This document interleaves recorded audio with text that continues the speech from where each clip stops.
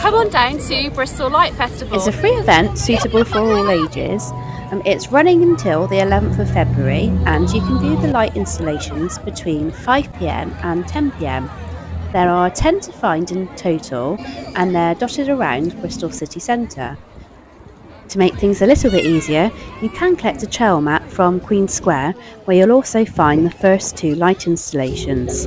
Or you can head on over to Bristol Light Festival's website where you can download the trail map ahead of your journey. It's a fantastic way to explore Bristol city centre and there are plenty of places to grab a drink or a bite to eat along the way. My personal favourite was Ascendance, based in St Stephen's Church. To follow my adventures around Bristol and beyond, please hit the subscribe and bell button. Thanks for watching.